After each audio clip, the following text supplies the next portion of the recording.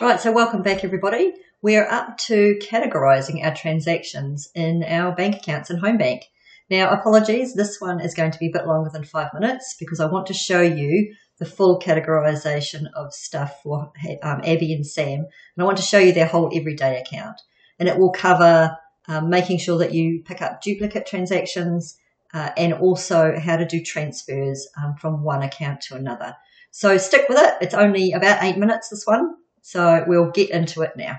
So where I suggest you do is you get to the end of the month and then you come into Homebank probably about the 2nd or 3rd of the month. You want to make sure that all of your transactions have gone through your bank accounts.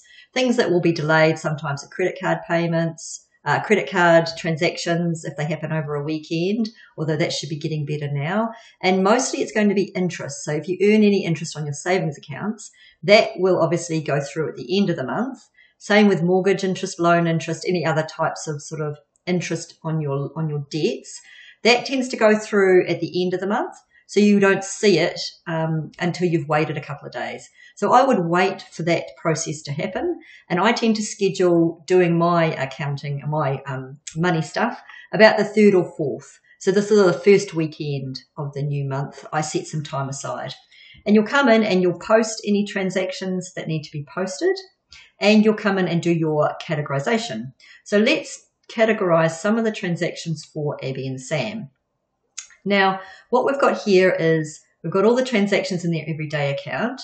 And as I showed you before, if you keep it in date order, you can see the running balance. And that's fine for when you want to do the reconciliation. But you can change this around while you're doing categories. It helps to categorize things all at once in groups. So if we click on Memo, then obviously that's going to filter everything and it's going to put it all into groups. So if you click on, for instance, Wellington fruit and veggie, that's going to be groceries. So you can click on that, hold down the Shift key, and then click to the end, and then highlight all of that group, and then click on this little button down the bottom that says Edit Multiple Transactions. And then you can go in and you can put in the category for groceries. And you're just going to start with GR, and it will pull up groceries, and you'll go OK. And that will then categorize all of those as a lump sum. Then we have Abby and Sam have an allowance. It goes into a separate account. So what happens is they've got their everyday account, and each week they each get $60 each. And so $60 will go off into Abby's personal account, and $60 a week goes off into Sam's personal account. And that's what they designate for their entertainment hobbies, their personal spending. So they categorize that as entertainment and hobbies, and they have to manage that themselves to make sure that they stick within whatever amounts they're trying to stick with, whatever budget they've set for themselves. And that is actually a really good way of just controlling your spending on sort of miscellaneous surplus discretionary items. So they can spend that on whatever they want, but if they run out, then they run out. They can't go and get any more out of their everyday account. So they're going to categorize that as entertainment and hobbies. So hobbies, leisure, movie, all of that sort of thing. So we'll put that to that category. And as you can see, we're starting to get down in terms of the things we have to categorize. Countdown and Foursquare, we can categorize all that, as well as pack and save. Now to pick each individual one, I just hold the Control key down. And we'll see if they got any others. Nope, that's all of that. Oh, more Wilsons. That's a grocery store in Wellington. So then we go, click on the little multiple edit transaction category, and that is groceries, and OK.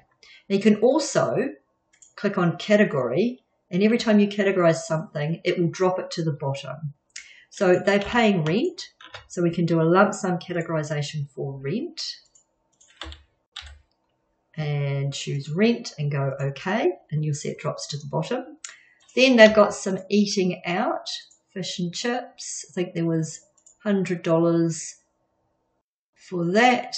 That is those. So that is eating out. So we go category, eating out, and OK.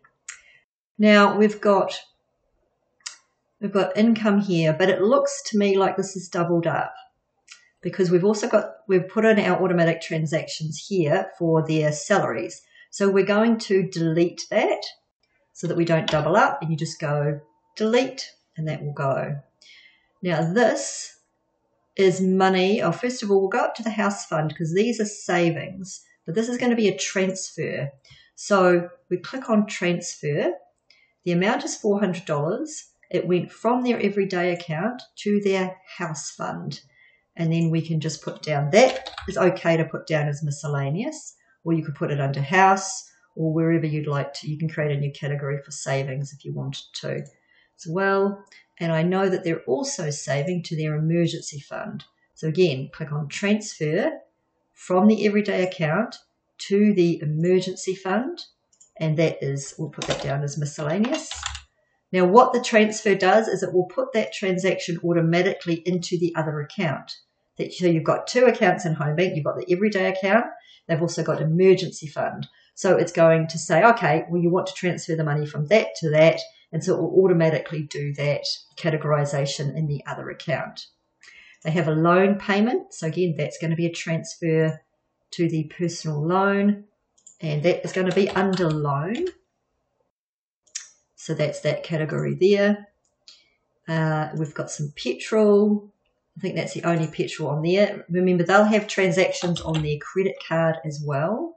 But for now, we'll just put that one through there. Medical insurance. So Southern Cross is insurance, and choose health insurance. And then we have, this is car insurance, I believe. Automobile insurance. Now this was a transfer. They bought a couch and they transferred the money out of their emergency fund into their everyday account for a couch that they bought. So that's just something to watch for. And here is their life insurance. Again, life. So this is an expense, life insurance. Their power bill. So again, I think we've got power and gas. So expense, power and gas. Remember, all expenses are negatives. And then we've got, that's their water rates, water and land, which they don't have at the moment, but they've got water rates. And then there's, they've paid off their credit card. So this one's going to be a transfer from the everyday account to their credit card. If you put in credit, you've got one for payments and transfers. The other side will show up. So there it's asking you and saying, oh, okay, so you want to do this transfer out of your everyday account. We've already got one sitting in the credit card. Yes, we want it to be that one. And then the last one is telephone. And that is it.